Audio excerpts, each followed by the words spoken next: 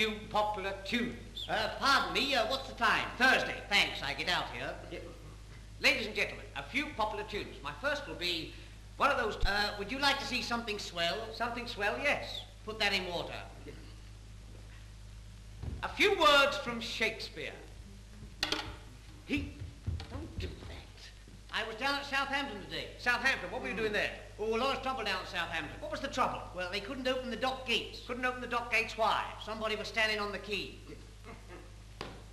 Heat me these irons hot, and look thou stand within the arras. When I Don't do that. A horse, a horse. My kingdom for a horse. Won't a jackass do? Yes, get your harness on. Heat me these irons hot, and look thou stand within the arras. My word, that's a nice piece of stuff. You like it? Oh, yeah. It's a new suit. A new suit. A new suit. 30 shillings. You've been robbed. This is the latest English style. Really? All the Londonites are wearing these. This is the latest French style. All the Parisites are wearing these. Heat me these irons hot, and look thou... Pardon me, if you went into a shop to buy a muzzle for your dog, and the man behind the counter wouldn't put it on, what would you do?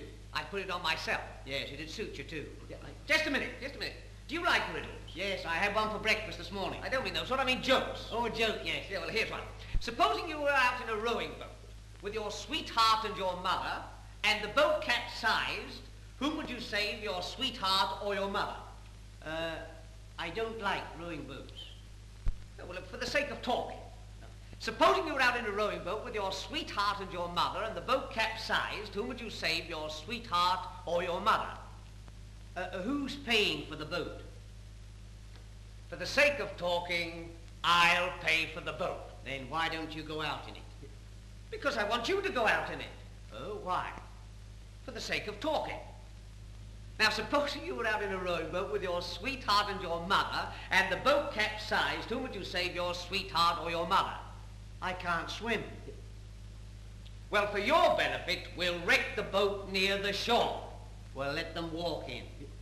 Why should they walk in? For the sake of talking. Now, whom would you save, your sweetheart or your mother? Well, to get you out of a difficulty, I'd save my mother. Very glad to hear that. Why? Because you can get a sweetheart any day, but where?